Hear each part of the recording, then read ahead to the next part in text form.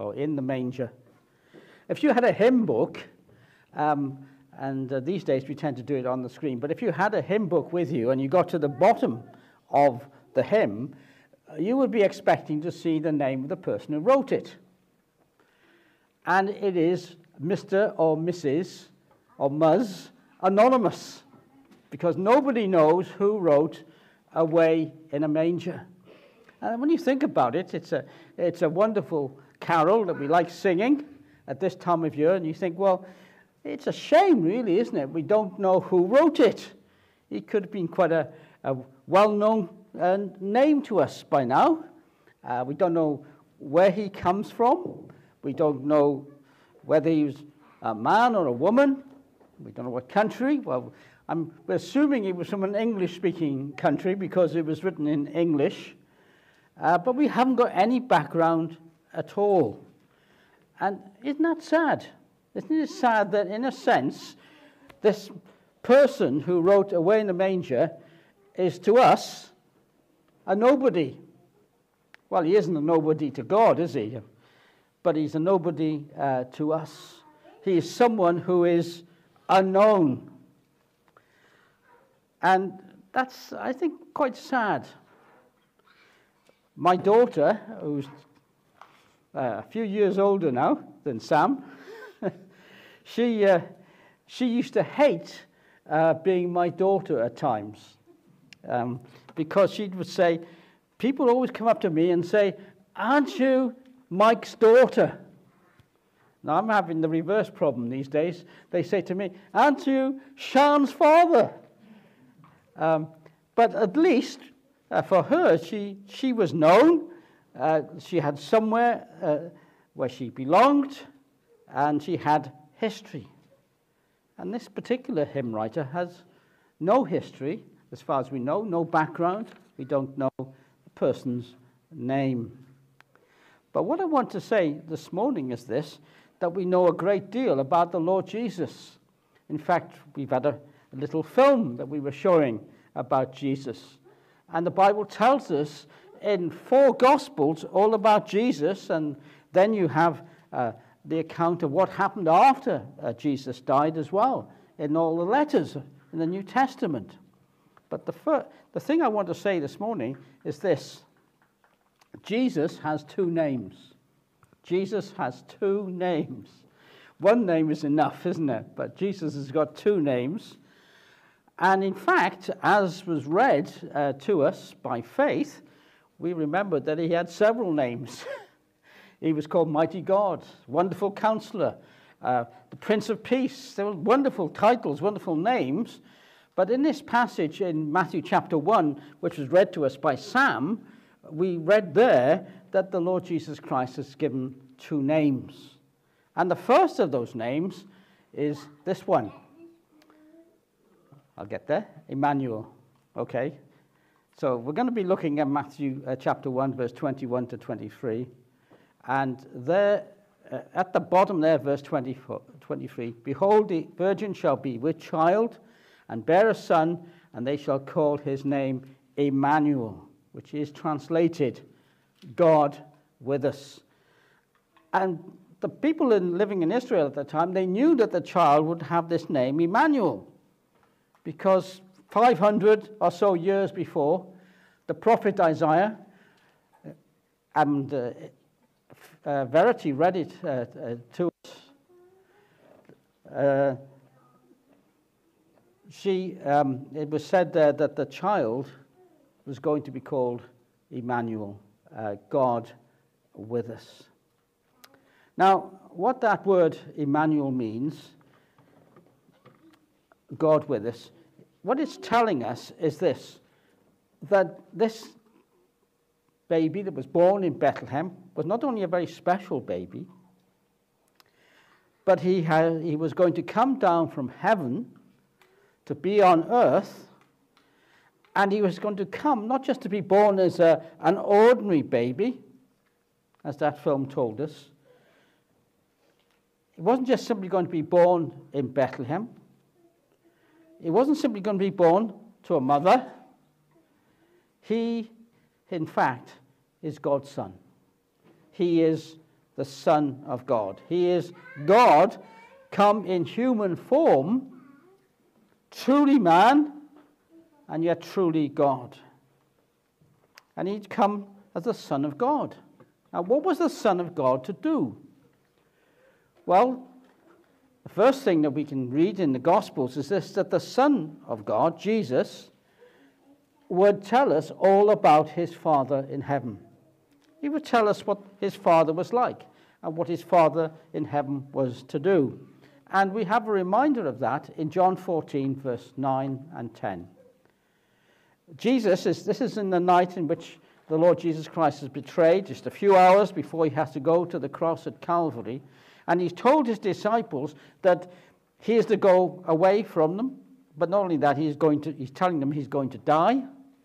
And interestingly, he tells them he's going to come back to life again.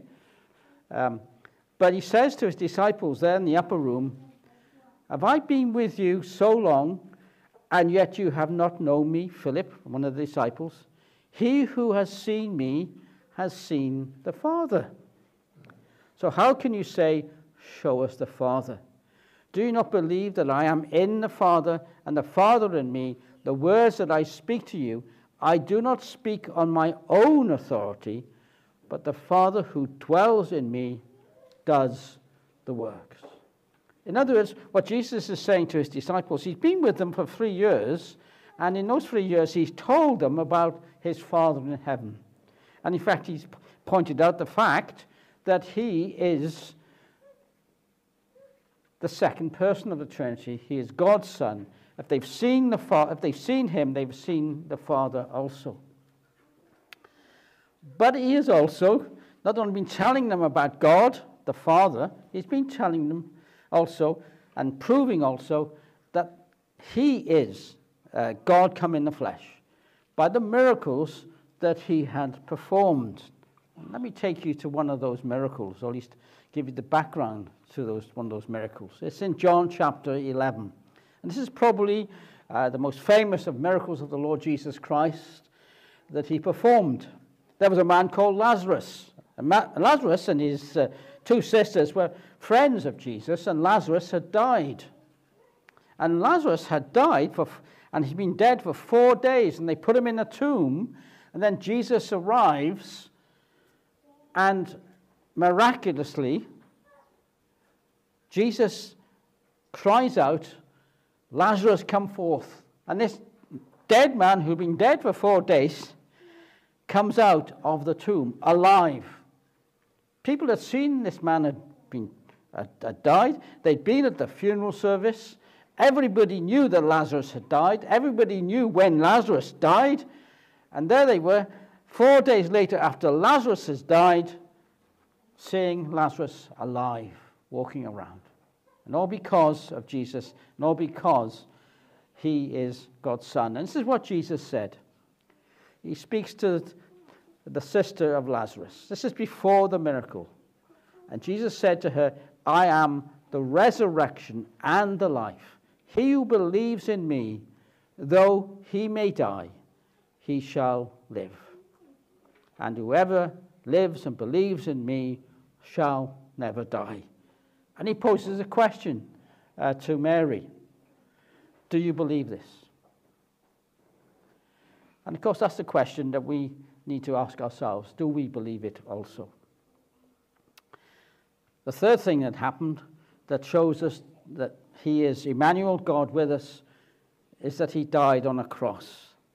He died on a cross, and that death on the cross wasn't the end, because in 3 days he himself rose from the dead.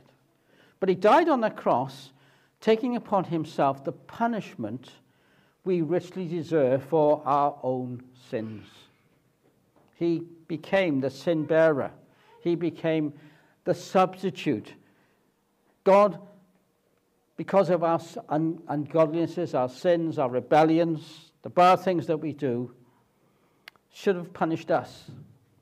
But instead of punishing us, if we believe in him, if we believe in Jesus, Jesus takes the punishment for himself.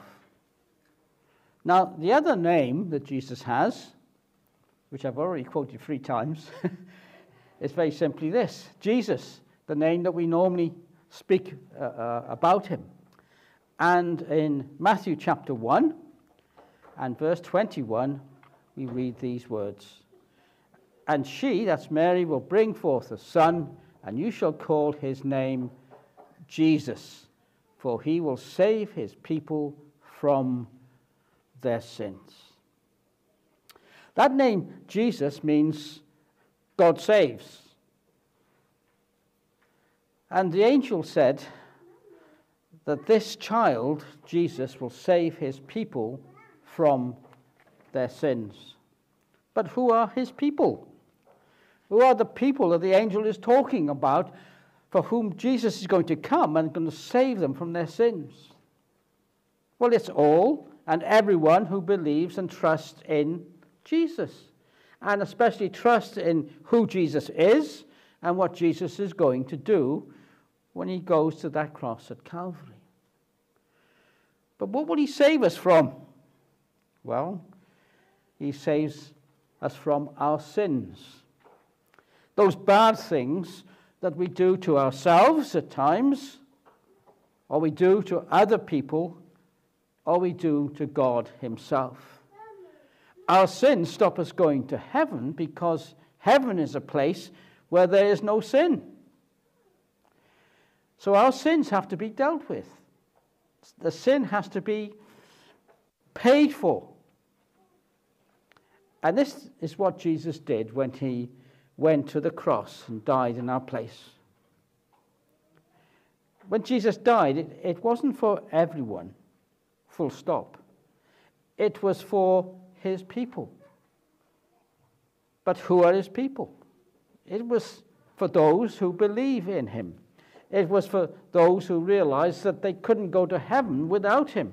They realized that they were too bad to go to heaven. They were not good enough, because they had sinned against God especially, but against other folk as well. And they asked God's forgiveness. They were saying sorry to God for what they have done and asking the Lord Jesus Christ to come into their lives and expressing their faith and trust in Jesus. And that's what it means to be a Christian. That is what it means to have the Lord Jesus Christ as your Savior. It means believing in him and trusting in him and realizing that he had to go to that cross because our sins had to be paid for, and realizing that we are sinful and we need our sins to be paid for. And because of what Jesus did, then we are forgiven. But let me take you to what I think possibly is the best Christmas text of all. And it is John chapter 3 and verse 16 and 17. John chapter 3 verse 16 is perhaps the most famous verse in all of Scripture, but verse 17 needs to be understood as well. And so we read in John chapter 3 verse 16, "For God so loved the world that he gave his only begotten Son, that whoever believes in him should not perish, but have everlasting life." That's God's promise to us. But verse 17 tells us why Jesus has come. "For God did not send his Son, the Immanuel, into the world to condemn the world, but that the world through him might be saved." And that's why Jesus came. We know how Jesus was born, and we know what happened to Jesus 33 years later, but he came to bring the great good news that the angels were singing on that first Christmas night of the Savior that was born. He came to save us, to pay for the price of our sins, so that all and everyone who would believe in him would go to heaven and have eternal life. Let's bow our heads in prayer. Let's pray. Father, we give you praise and we give you thanks for our Lord Jesus Christ once more. And at this time of year, we can get lost, Lord, in all the worldly things of presents and tinsel and Christmas cards and Christmas meals and stuff like that. But help us, Lord, to remind ourselves again and again that this time of year is all about the Immanuel, God coming into the world, Jesus being born, that he is the Savior, the one who would rescue us from our sins and from hell and deliver us into eternal life in heaven with you. And we pray, Father, that that might be true for every single one of us, that we might have a faith and a trust, a believing and a loving in our Lord Jesus. And we pray this all in Jesus' name. Amen.